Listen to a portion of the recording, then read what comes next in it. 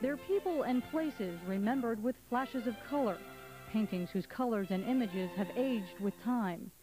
Here at the Panhandle Plains Historical Museum, they're brought back to life with the help of Richard Trella. We treat paintings, works of art on paper, textiles, historic objects as well as art objects. Trella is a conservator who first finds the flaws left behind by time.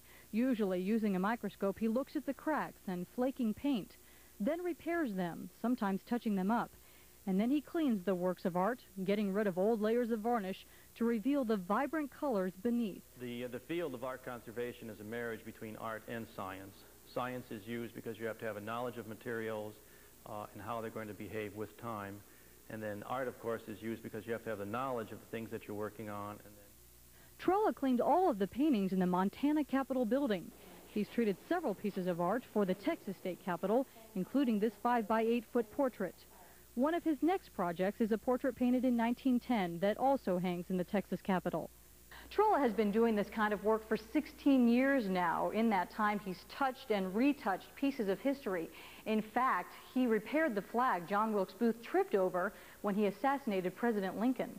And we had to make sure that we preserve the tear in the flag, of course. I've worked on cleaning Washington's one of his mess tents from one of his campaigns. And I've tried to prove that a Leonardo da Vinci was a phony. There are more paintings and objects waiting for Trella's touch, so he will be busy in the future restoring the past. Mary Nelson, News Channel 10 Nightcast.